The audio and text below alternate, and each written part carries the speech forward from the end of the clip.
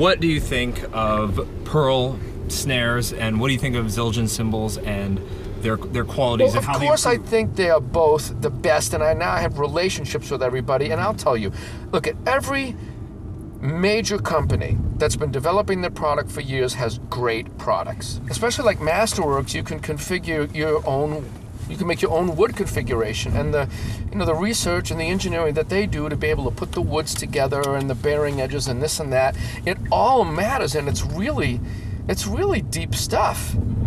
You know, because one little change makes a big change, and sometimes that's why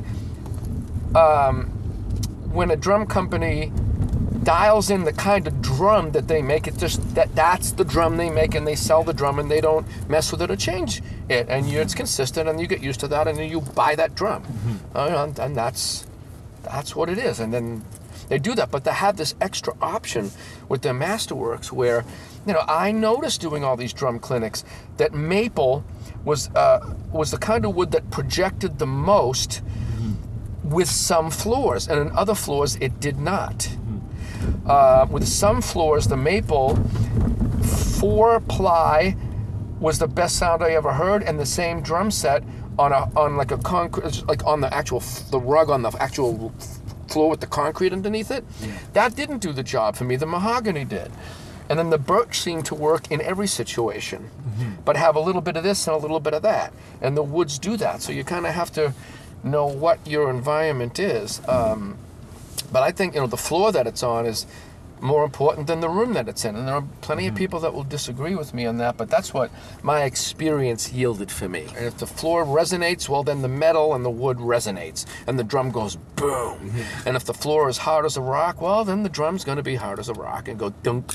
So yeah, they're adaptable, and the stuff's durable. And the cymbals, you know, they last.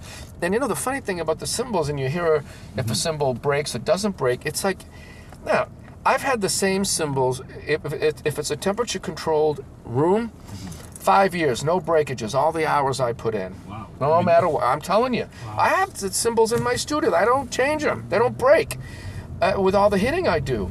But what happens is, you put me in an ice hockey arena, and the cymbal's going to be brand new, and it's going to have a crack in it by the end of that show, and it's going to show up 3 shows later.